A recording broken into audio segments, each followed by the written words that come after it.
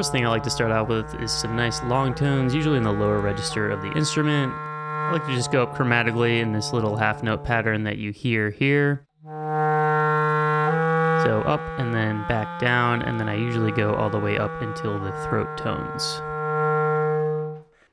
And the next exercise that I like to do these arpeggios.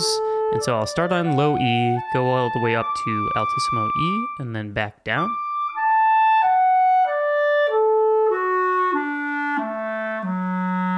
And then I'll just go up chromatically using the major arpeggios.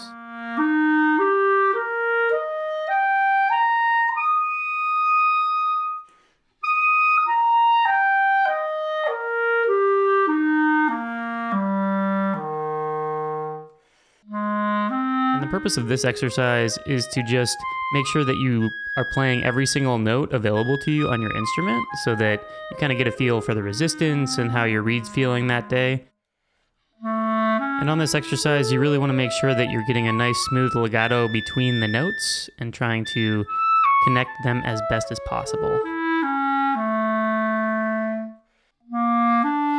So as you'll see here, I'll go all the way up until the double high C and back down.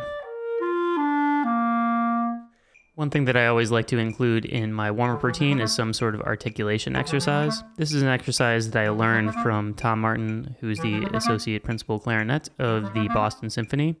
And for me, it's just a really great way to help improve the speed of my tongue. So you see the patterns here. We're going up by one step each time. I usually do this on G major for whatever reason, so I'll start in a low E, end up on a high E, and then as you'll hear here, I will go back down. Of course, this exercise can be performed in any scale. It doesn't need to be any particular one, but for whatever reason, I've always done it with one sharp in the key signature.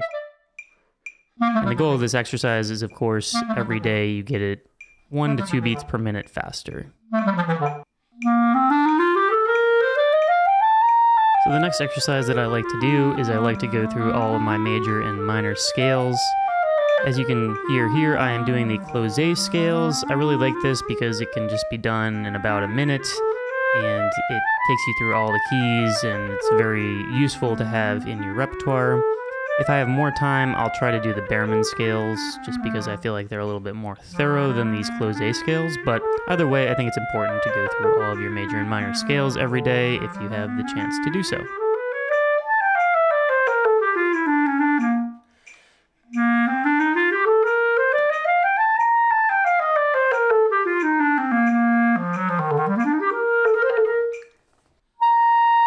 So these last two exercises that I do, I made videos on, which I'll provide a link to right up in the corner here.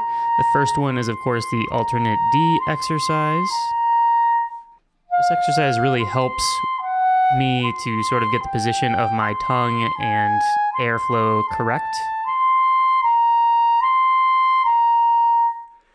And then this last exercise is the 5-note Baermann. I'm doing sort of an abbreviated version of it here, but again, I'll provide a link to the video that I did on this exercise in the corner of the video here, so you can click on that and see what this one is all about.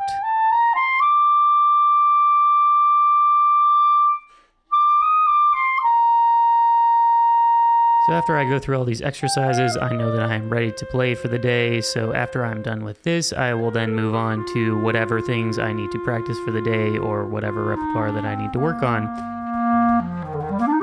So I just wanted to take you through my morning routine.